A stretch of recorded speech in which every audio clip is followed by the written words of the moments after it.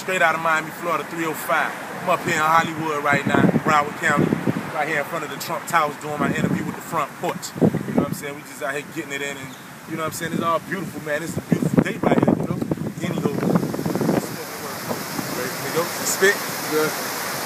Alright, bro, this piece called Still Motion.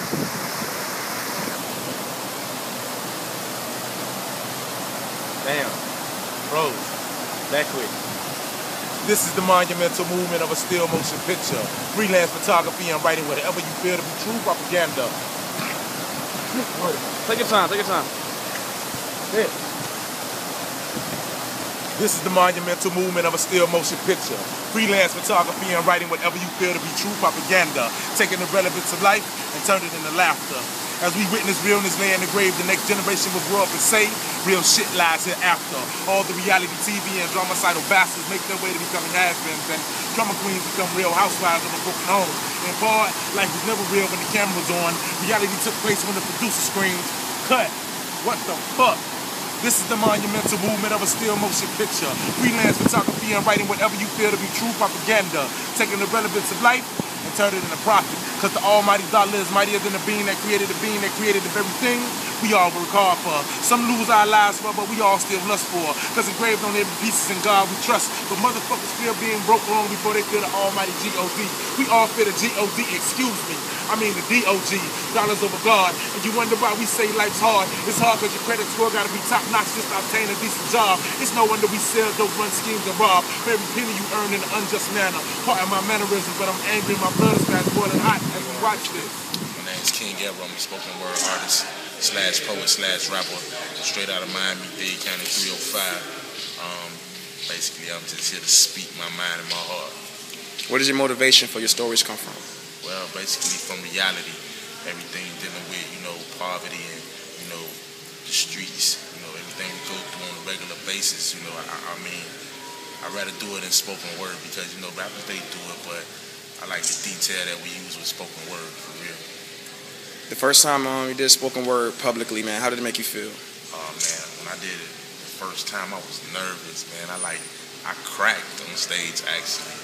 But, you know, I got better with time, and, you know, now it's like out of me, man. I gotta have it, you know? If you had to do anything else in the world, and it couldn't be spoken word, what would it be? Man, I probably would design clothes if I could do anything other than spoken word, you know?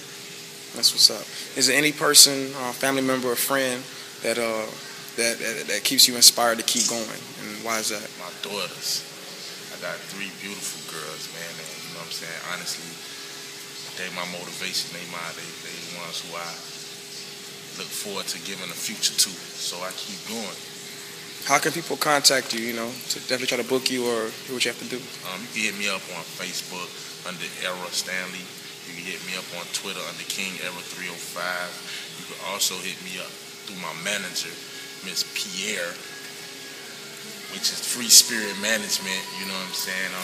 Definitely hit her up on Facebook under Parley Pierre, or you can hit her up on Twitter under love_mistress.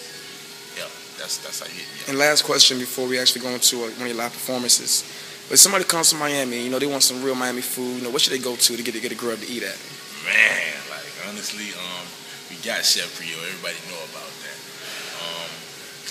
Where else can you slide to get some real, like soul food? Soul food, man. Definitely gotta slide over to, man, what's the place, man? Yo, what is the place? Where is it? Parley, help me. Which one? What's the place? What place? Damn, I'm trying to think. What place? Oh, definitely go to Jackson's Soul Food over at Overtown off 8th Street. You know what I'm saying? Definitely hit them up. Jackson's King Era, right with King Era. Let us know about, you know, your tattoos and the Bob Marley piece, man. Like, what does all that mean to you?